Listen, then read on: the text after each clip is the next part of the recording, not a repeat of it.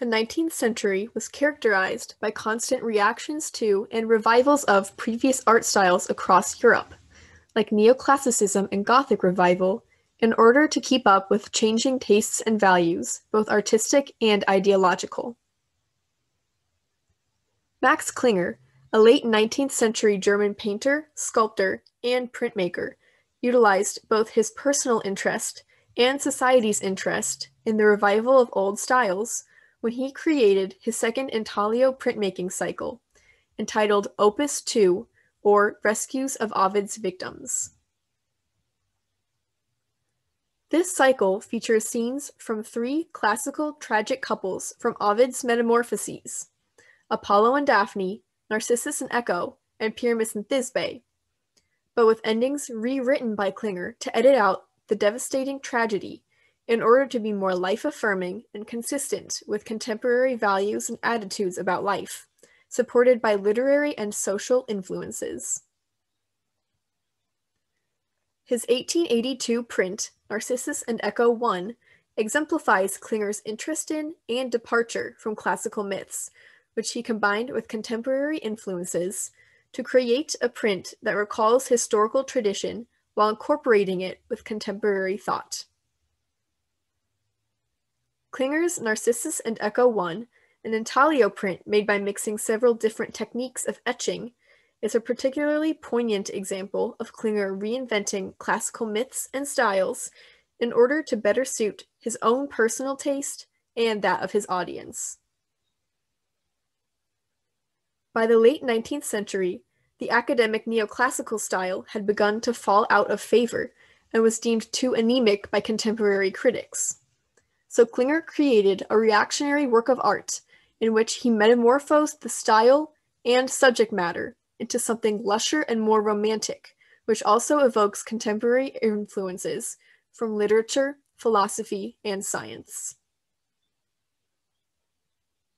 Klinger was fascinated with mythological themes and utilized them as metaphoric imagery for human motivations, life circumstances, and the agonies of artistic creation. But in Narcissus and Echo I, from Rescues of Ovid's Victims, he reinvented the classical tale, transforming it into a much more lighthearted story and straying from the themes of despair and tragedy. In the print, we see the three Ovidian couples standing beyond a lake being watched by two figures who appear to be hybrid creatures like satyrs or fauns. They are all portrayed in a lush outdoor setting, encompassed by architectural framing and friezes beneath the scene, depicting two young people who are being shot by Cupid's arrows, emphasizing the romantic theme. Klinger drew upon the ancient Greek and Roman past, but also innovated by utilizing a pictorial style and technique that departs from neoclassical tradition and by altering the endings of the classical myths. Intaglio printing, which includes the techniques of etching, engraving, and dry point, is when the artist scratches or cuts into a metal plate and applies ink so that the ink settles into the lines and can then be printed onto paper. Engraving was very popular amongst many neoclassical artists because it produces clean lines, while artists like Rembrandt utilized etching and dry point for their richness and the fuzzy effect that they produce. Klinger combined multiple intaglio techniques in Narcissus and Echo I, especially etching and dry point, which becomes apparent in the scratchy quality of the main scene and which recalls master printmakers of the past like Rembrandt. However,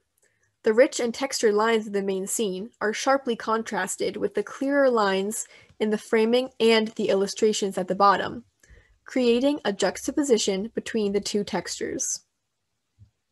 The techniques used could even offer insight into the mood of the print. The main scene of the three couples is emotional and romantic, which is conveyed through the energetic lines produced by etching or dry point, whereas the framing and illustrations of the two young people shot by Cupid's arrows appears more like a recreation of a historical frieze made in a time far removed from when Klinger was alive. This makes the print appear like a scene that the viewer is watching from behind a window, with the clean and rational layout of the border and the lush and rich scene of the mythological tale. This also allows the viewer to project into the print as one of the hybrid figures in the front, because they're watching the scene unfold just as we are. While Klinger's connection to classical history and mythology in Narcissus and Echo I is unambiguous, he also utilized contemporary influences to appeal to a knowledgeable contemporary audience in order to keep them engaged.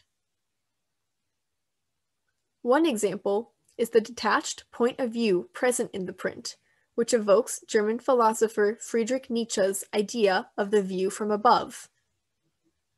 The view from above is when the viewer sees events unfolding from a detached point of view, like a god on Mount Olympus in classical myths. In Klinger's print, both we, the viewers, and the satyr figures in the foreground are watching the scene from afar, creating a layered effect of the point of view. Additionally, the lush natural setting and romantic theme of the print may be a nod to the newly conceived theory of evolution, which Darwin hypothesized in the mid-1800s. It is characterized by themes of natural abundance, fertility, and transformation, which can be seen in Klinger's print through the setting, romantic couples, and hybrid figures, respectively. By combining both classical and contemporary influences in his print Narcissus and Echo I, Max Klinger creates a print that takes part in the artistic tradition and deep-rooted history, but also excites and engages his contemporary audience with references to modern thought. Klinger played with ancient myths and altered the story much in the way that Ovid did with his metamorphoses in the 1st century, taking previously established myths and changing them to suit his current times. And Klinger engages in the artistic tradition of depicting classical myths while making them his own and approaching tradition in a different way than earlier movements like Neoclassicism did.